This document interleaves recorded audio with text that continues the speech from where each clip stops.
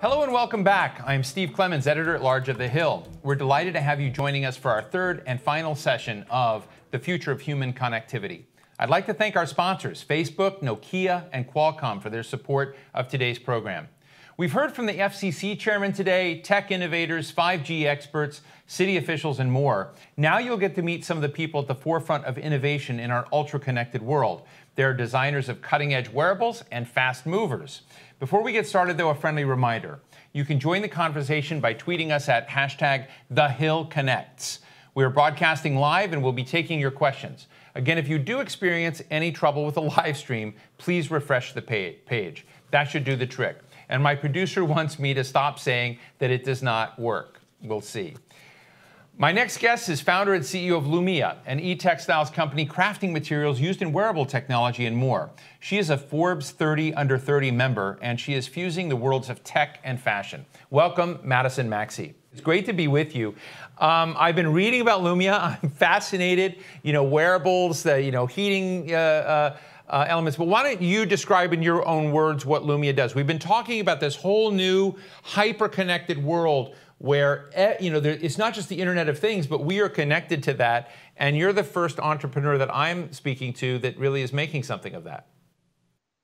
Great. Well, it's such a pleasure to be here today. Thank you for having me. I think especially when we talk about wearables, we're talking about the final use case and the outcome in the product. And something that we really focus on at Lumia are the core materials. So we focus on ways to make things that are soft and flexible also behave like circuitry. And, of course, things like 5G are an important tool in making connected devices. Raw materials are also an important tool in making connected devices. So we're really excited to be doing our part on the material side of making these products more of a reality.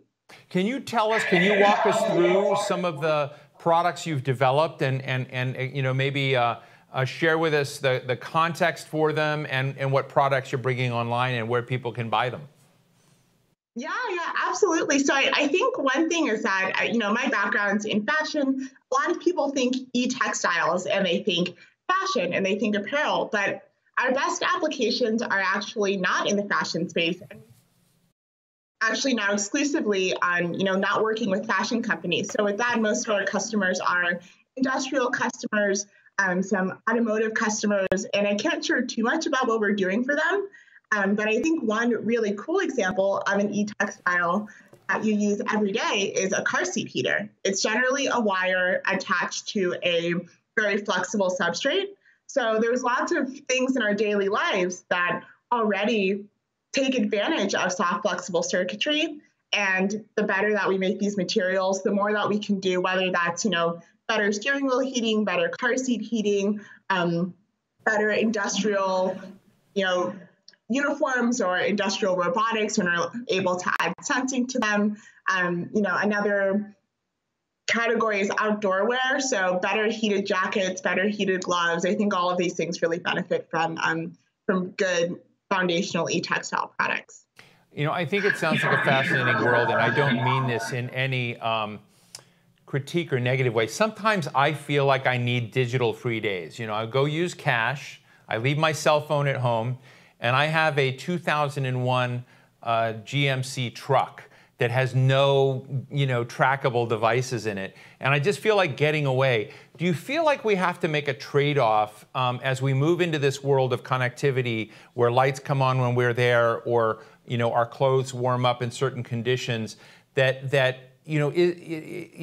there something that we're losing about ourselves and our privacy and all of that we should worry about, or am I just an old fogey? And you're welcome to say that. I'm a millennial, but I don't understand the TikTok. I'm not on a lot of social media.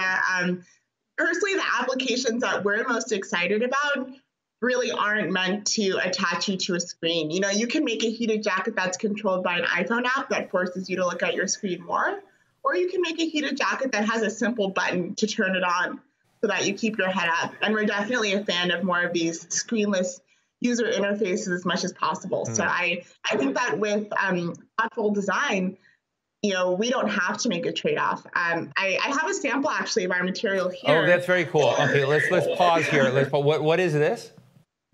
so this is our multifunction demonstrator. And what the demonstrator does is it shows off 3 functionalities that we can get into a really thin, flexible, circuit substrate. You can see we have some lights here.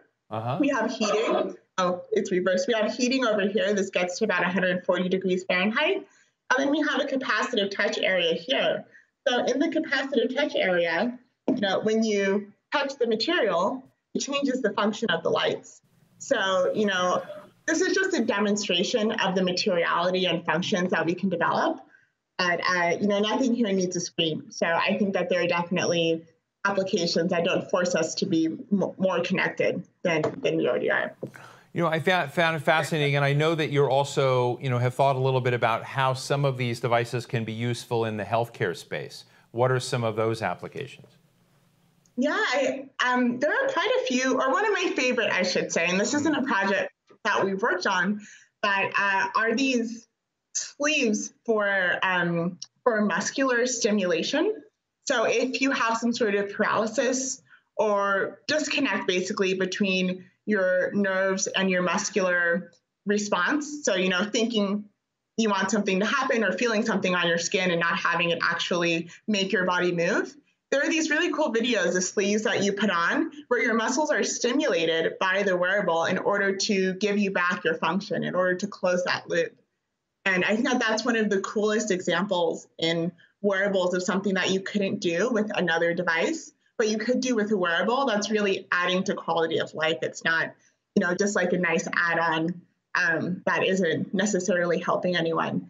I also think that wearable EKG is a really great example. A friend of mine when I was in college had heart issues, and every day she had to wear all of these patches all over her body that were really uncomfortable and hard to use in a lot of ways. So just having a shirt that you can put on that gives you those medical readings, I think is a simple example of how you can make something better for a patient by having it in a more wearable form factor.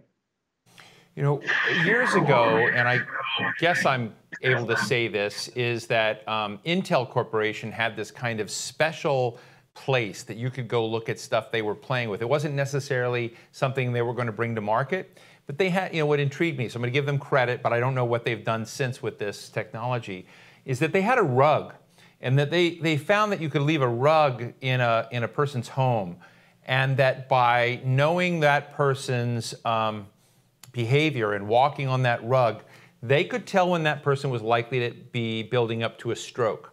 And I just found it the weirdest thing. Like, I didn't understand the technology or how it would happen, but it really impressed me that that's also a different form of interactivity with technology in our everyday circumstances. And I guess the question I have there is, is there a clearinghouse for these things? Do you go to a club of like smart wearables? How do you all know what's kind of cooking, if you will, out there? Because this happened. This was years ago when I saw this, and I said, "Wow, this is going to be a very different world." And I don't think we're there right now. I think if I mentioned a rug that people walked across, it will tell you when you're having a stroke, many people would be very surprised. But some of the things that you're showing right now are very much in that ilk. And so it just feels like the future is here, but many of us don't know it yet. Oh, yeah.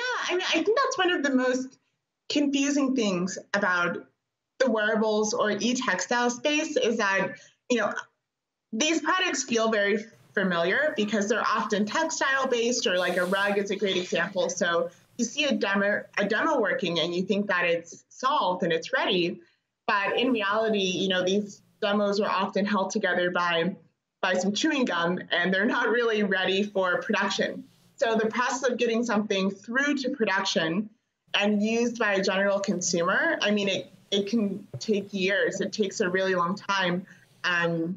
And so because of that, there's kind of this gap between what we might see a demonstration of and what actually is going to work in our homes and for our own personal needs.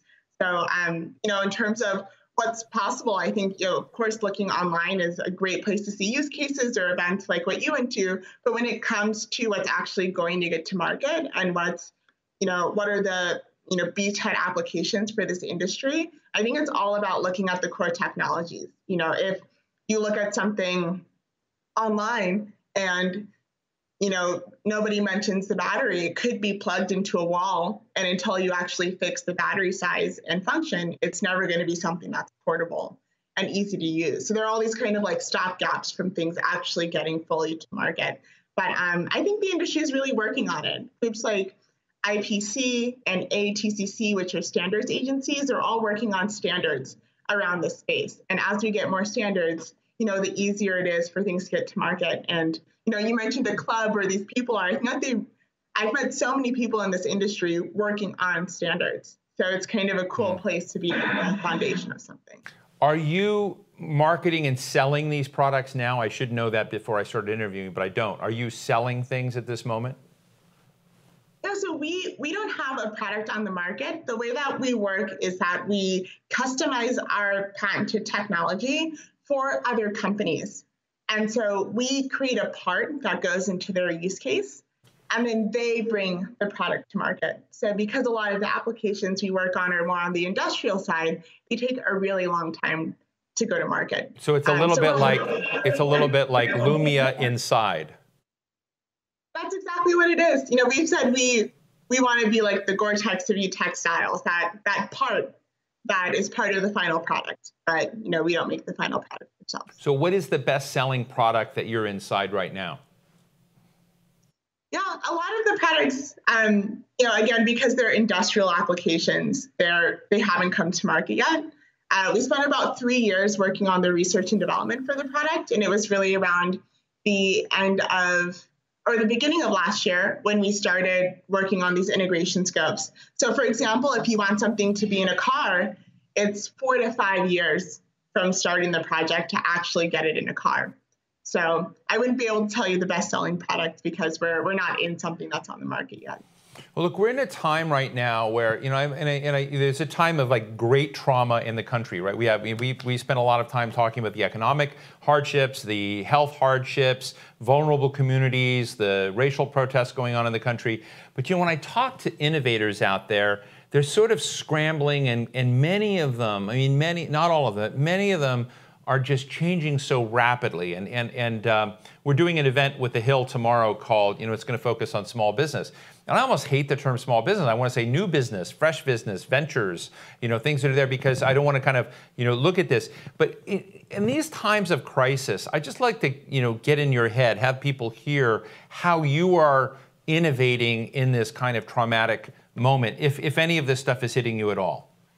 Oh, yeah, it absolutely does. So, we work on projects with other companies and a lot of big companies, and their innovation budgets go when there are times of crisis. And that's how we get brought on to a project. So it's definitely impacted us. And, the first thing that we did when we saw how long-term these impacts could be was we started thinking, okay, what if we always wanted to do that we never had time for? And so we started actually developing a new set of products that's meant more for a maker and an engineering market that hopefully we'll be able to, bring out sometime next year if all of the testing goes well. But we just tried to look at it as an opportunity to develop something that we normally just wouldn't have the time for because we'd be busy with our customers and working on things for them. But I think your note about small business is also really interesting because a small business can have 99 people. To me, that's not a small business. That's not necessarily new either. So it's very interesting how those definitions can be so misleading. So just a final question, because I'm fascinated with people who really create new stuff. Do you have any things that you're going to be thinking about trying to create 5 years? I know you've done this stuff now and you're going to try and move this in, but what's the next wave of the Lumia contribution to society? That's a good question. I hope that at some point, if we do well and we have the opportunity, it would be great to actually go and make those products that you've asked about. So, not just work through other companies, but at some point, maybe make that, heating jacket that we've talked about so much, or that medical sleeve, make the whole thing. So I think that's the long term in the future. If we had all the time and money, that would be a cool thing to go after. Well, sign me up. I love the name Lumia. So Madison Maxey, founder and CEO of Illumia, thank you for taking this in because, again, I think the connectivity that we have of lots of gadgets and things to each other is also going to include us, and you're an entrepreneur in that space. Thank you so much for joining us today. Yeah, thank you very much. I really appreciate it.